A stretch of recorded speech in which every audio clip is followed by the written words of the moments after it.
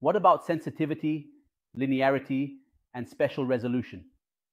We have already discussed these. They are among the tests conducted weekly.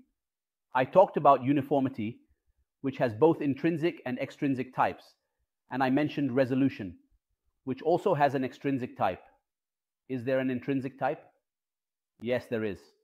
I will remove the kilometer and replace it with the quadrupole bar phantom. But this time, I will use the same setup. Place the quadrupole bar phantom here and replicate the exact image using the same method. That's what I mean.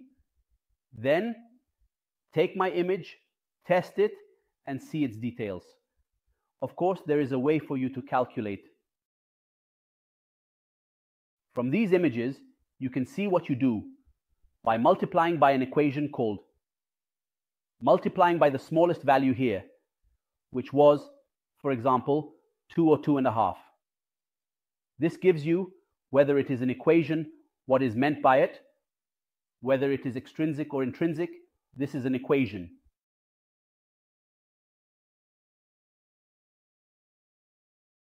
Your machine can measure how many counts per minute are produced at two distances, 0 centimeters and 10 centimeters. How is this done?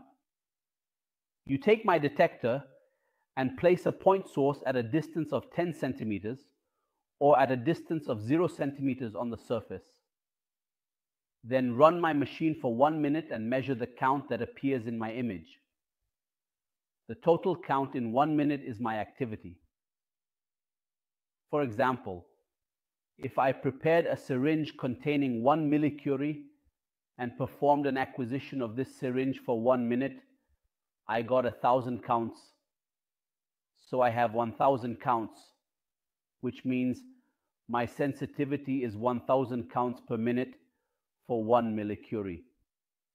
This sensitivity is measured on the surface of the crystal and at a distance of 10 centimeters from the crystal. This is the sensitivity. There is also something called count rate capability. Do you remember what we were talking about a little while ago, which is the idea of dead time? The idea is that you bring a point source closer to the crystal. If you bring it too close, what will happen? Well, come on. I know this part is a bit tedious.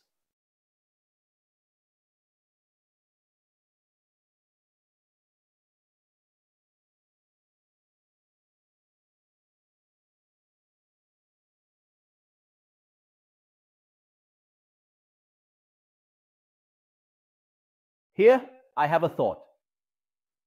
Look here. This is the maximum count rate, which is the count rate capability. You want to see what the highest count is that the crystal can detect. How do you do this? You bring a point source and move it towards the crystal without a collimator. At a certain point, it will give you a very high value of counts. The closer you get, the more the count increases, and your sensitivity improves until what happens? A drop occurs. Why does this drop happen, doctors? Because of the distance. Now look at this data. Forget about the material and all that. It's just to save time. The individual in question is quite clearly seen holding a device known as a dosimeter, which is used for measuring exposure to ionizing radiation. He is meticulously making various adjustments to the head. This holder is used to place a small source of activity, something like 18 megabecquerels, which is a very small amount, measured in microcuries. You can see it starts to get closer, and it keeps taking pictures. Look, this monitor is capturing images. It takes a series of dynamic images. See these pictures here. This is the image we will discuss. I keep saying look, because the count here keeps increasing until it reaches a certain area where the count hits a maximum, the highest point, and then it drops. You see how the photomultiplier tube starts to show. You can't see it anymore. Look at how the curve behaves. The closer it gets, the higher the count goes until it reaches a certain point, which is the highest count you can achieve, and then it drops. this drop happens to give the food. Things are clearer now. Look.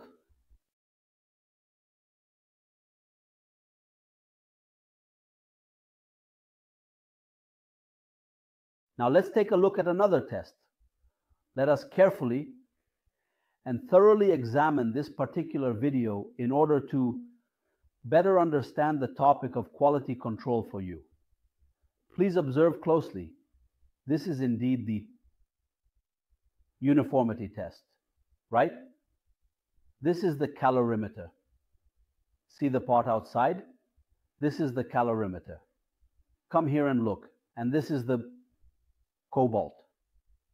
Do you see it? Yes, this is the cobalt sheet. Do you see how much it is?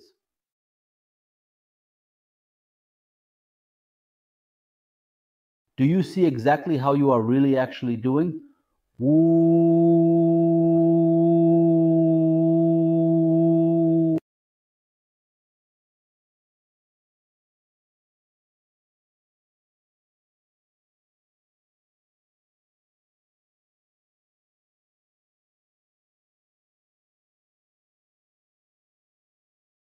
We took the nucleus that is extended under distilled water.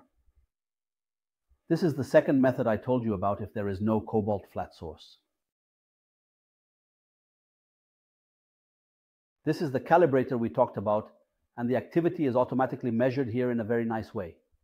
This is the fume hood where it is prepared, and this is the syringe shield where the activity is placed. Then it starts injecting, or rather placing the radioactive material inside the flat source, and then it mixes it well to ensure that there is a uniform distribution. It keeps mixing to ensure that there is good mixing of the radioactive material inside the flat source, so when it takes pictures, it can be assured that there is a uniform distribution of the radioactive material. Come on, let's take a look at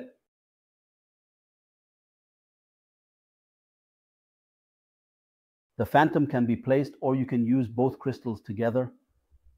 They can image both together like this, close up. Hey, email, so you can indeed see this picture, the picture that will come out. These are all acquisition parameters that are crucial for our issue. This image starts to adjust the window level carefully to see if there are any potential areas with hypointensity or areas with problems, such as cracks or other issues, or anything else. I think the image has become a bit clearer. Okay. So just the resolution we see right here is not the system. Apologies about that right now.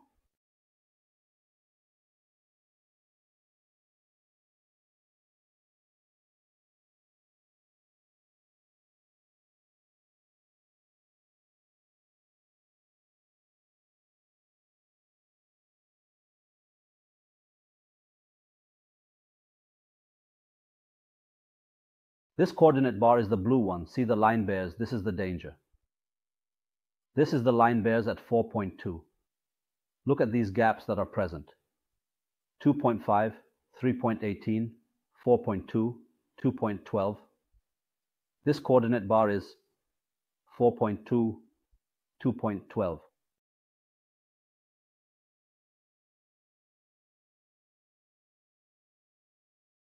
Here, look, an old man is carrying the kilometer that was installed. He carries it in a certain way, and then he will work here. Will he work with intrinsic or extrinsic? Intrinsic, beautiful. What is this? He puts the image. He puts the coordinate bar. Will he put the cobalt sheet or the point source?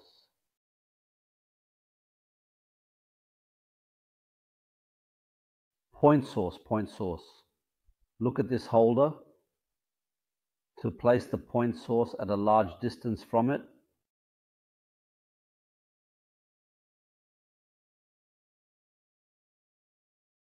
It means that when I do this test, I hang from the ceiling to know how to measure this distance because I unfortunately don't have that holder, okay?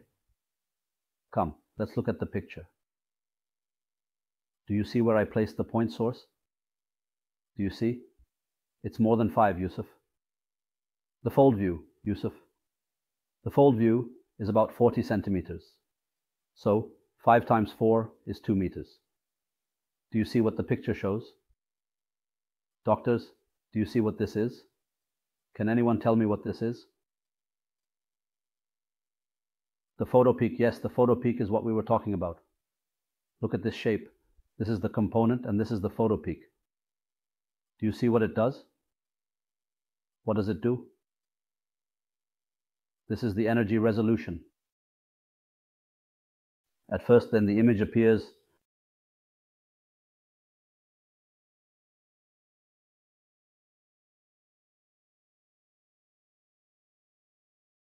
He takes a specific angle to ensure that when he changes the angle, all parts of the crystal have the same resolution with no differences, and the image appears in this way. Then he performs a visual assessment to see if he can observe lime beards or not. Okay, this is intrinsic. For extrinsic, you would place the cobalt in a flat source and follow the same procedure. There is something called sensitivity. You want to see the count per second that I was talking about earlier. They measure sensitivity by using a dish with some water and placing a specific radioactive material's activity in it, or you can use a syringe. Look here. They place it at distances of 0 and 10 centimeters. Of course, sensitivity is measured in coulombs. Look here, doctor. Low energy, high resolution. That's the coulomb meter. Low energy, high resolution. Now what will happen is they will place the beta dish ready, add some saline and water, or whatever else is needed. Then they add water to it and start placing the activity of the radioactive material. They prepare it and know exactly what the activity will be. And 1 millicurie is enough.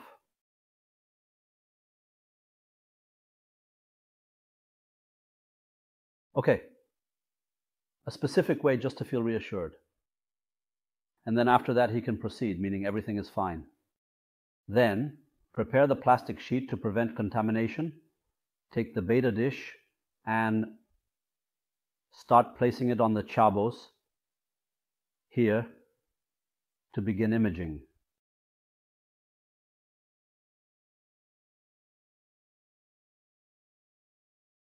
This is obviously a setup to see if there is any tilting or something in the collimator, meaning it must be at a 0 angle. If it is set at 10 centimeters, something should be placed such that the distance between it and the collimator is 10 centimeters, and then the detector is placed on top in this way. I want you all to enjoy physics. I mean, physics has now become something that will really take your breath away.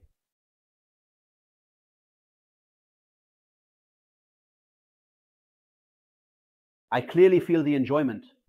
I feel like I will run your throats. God bless. The ice begins.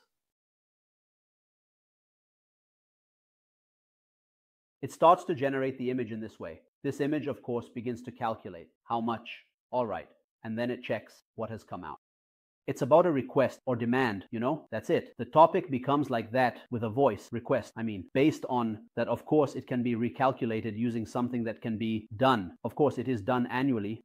But it is possible that he can conduct this test annually.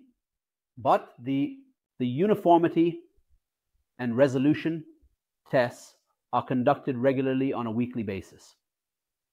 And there is also an important test called the specific center of rotation, which you will find in the presentation.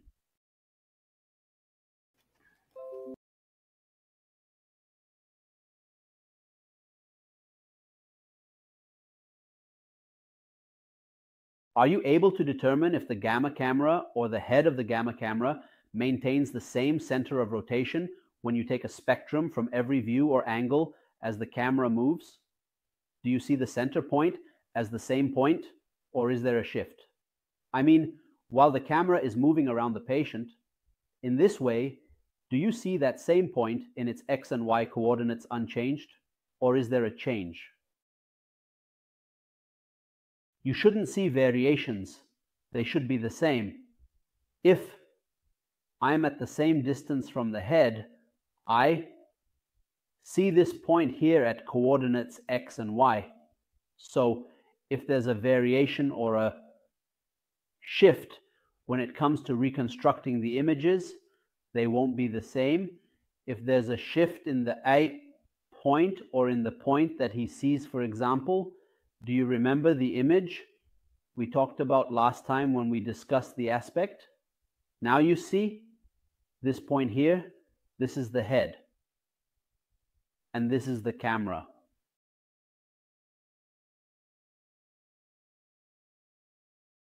The camera sees this point here at the center at this specific X and this specific Y. This camera sees this point and this camera sees that point. But if I am now at this angle, there is a difference in the angle. Yes, there is a difference in the angle, but the center of my machine must remain the same. My center must remain constant. If there is a difference, it is always due to the machine itself. The machine itself is different from the detector. The detector of the machine is tested with something called COR, or the center of rotation test. How is the center of rotation test performed? And how is the OL test conducted?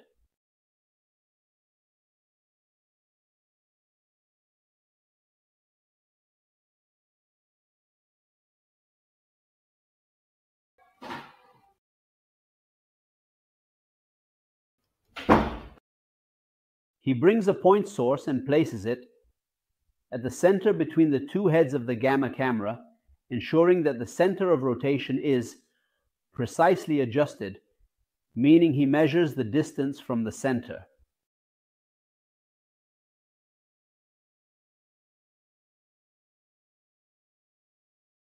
You see, sir, he places the source on a specific holder and checks the distance between it and the surface of the crystal above and the surface of the collimator below, ensuring it is exactly in the center. Then he descends to take an acquisition and a spect acquisition, and he starts calculating in a certain way the X and Y offsets, which are the locations of my center. Here, a set of acquisitions is taken, as if capturing the patient from above or imaging the point source. Look, it's taking an angle. Here is another angle. Each angle starts to take a certain count. This is another method, but just because.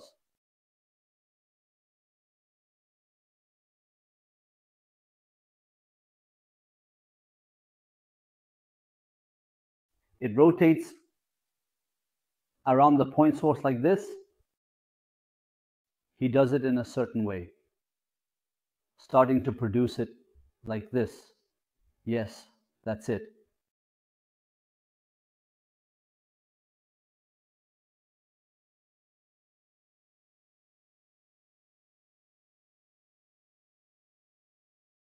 It checks the amount of change, whether there is an offset, or if the line represents the location or pixel value or the position of the pixel regarding your image. It assesses whether there has been a change, doing this in the X and Y directions, and sees how much offset is allowed, for example, around 2 millimeters, not more than that. If this offset exceeds that value, it starts indicating that there is a problem with the center of rotation of the machine. This is, of course, done with different kilovoltage settings, as the different kilovoltage settings are less than the different kilovoltage settings because there is a higher LED ratio due to the larger thickness, which can affect the mechanical movement of the spectrometer. Is that clear, doctors? I think that covers all the quality points. Is there any problem with it? Are things clear? May I just ask you a question, please? When we calculated the intrinsic uniformity, no. We used a point source. We did not use intrinsic uniformity. Intrinsic nu uses a Nakulin source. Nice. Again, I am currently, no sir, at your service, of course. The intrinsic, I work without a collimator. Nice. Do you understand me? Okay, yes, yes, all right. If I use this cobalt, first of all, its activity is very high. 15 millicuries. If its activity is high, then to stabilize it, it must be close to the surface of the collimator, right? Right. So if I place a cobalt sheet with an activity of 15 millicuries on the surface of the crystal, which does not have a collimator, will I see anything? So I need to keep it at a distance, and also the activity of it. Can you imagine? Cobalt has an activity of 15 millicurie. The point sources, you know, doctor, reach about 50 microcurie. Microcurie means something very, very small, regarding the topic I was talking about earlier. Thank you. Thank you.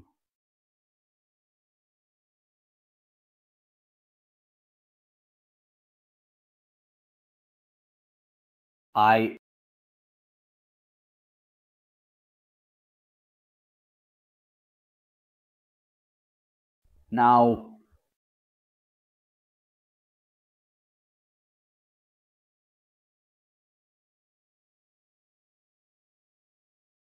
I want to talk about the topic of home imaging. In fact, the topic of the house tea is that I am dealing with a radioactive substance. This radioactive substance is milli, which is used in fluorodeoxyglucose that produces positrons. What does it produce? Positrons. We said I have an excess number of protons.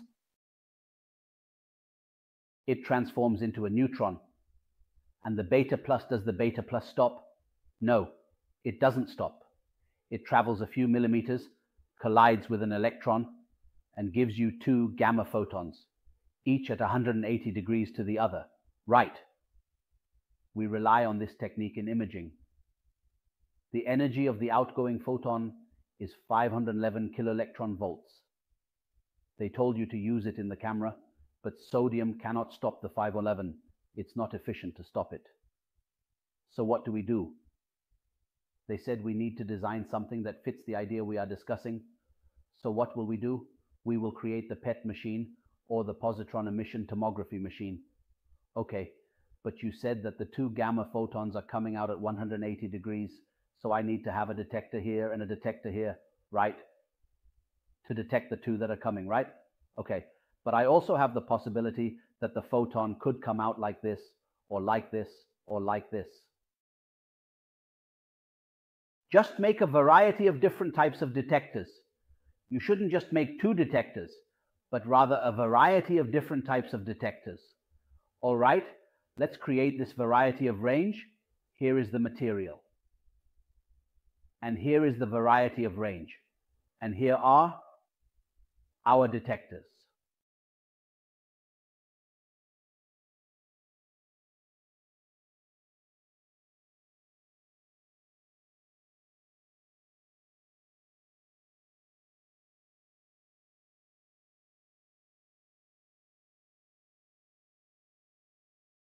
Each one faces the other.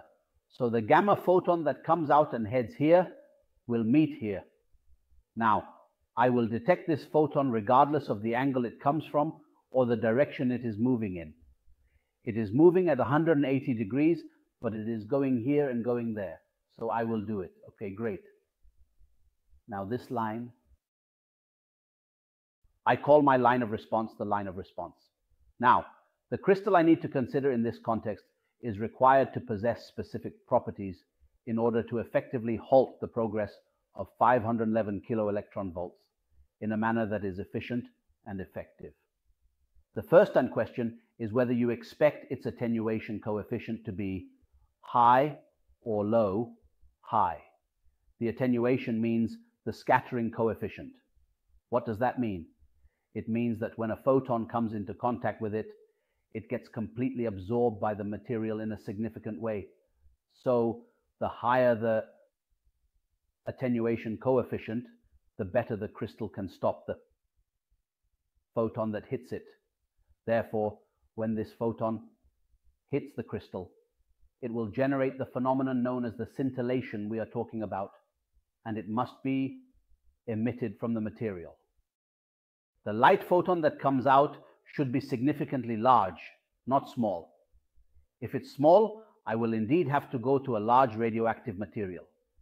No, even in the house, you will find that the radioactive material is definitely low.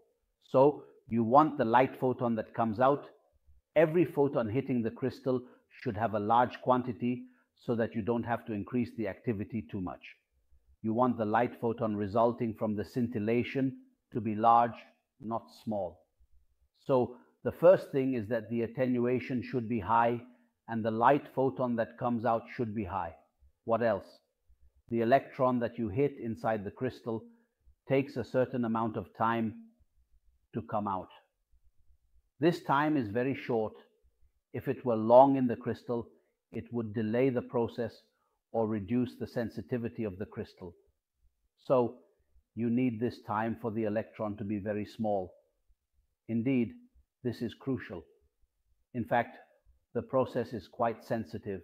It remains very small so that you can start taking the next one and the next one and the next one, the incoming photon. After that, this would be the third property, so you can stop the photon.